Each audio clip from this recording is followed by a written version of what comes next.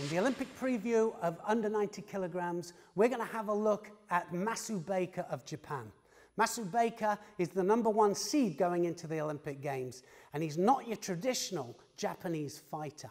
He fights from the heart. He's beaten every one of his opponents so far: Lipitiliani, Gonzalez, Iliadis, Guak, the current world champion, and he's beaten them all well.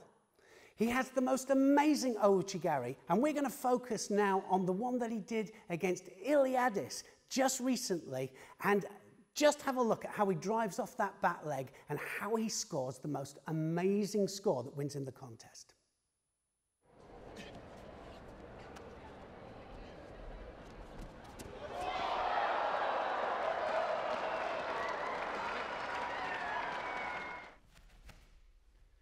Baker is such an exciting fighter.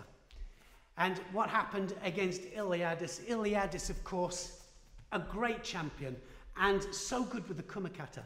And what he did was he actually caught Baker's sleeve, as he always does. He pins the sleeve down, he comes high over here, and this is where Iliadis is dangerous, because then he does the big surigoshi, uchimata, everything he does from this dominated sleeve.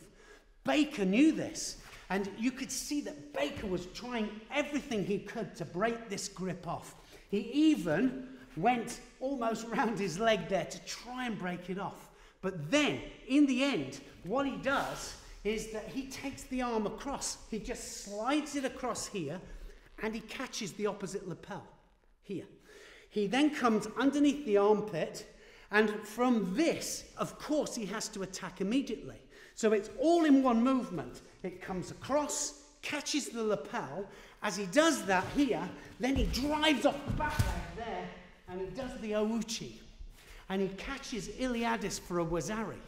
It was an amazing technique under pressure. It was something that he'd obviously looked at and something he'd worked. He had his sleeve dominated, he did a cross grip. As he did it, he did the ouchi-gari, and he wins against one of the biggest champions in the world.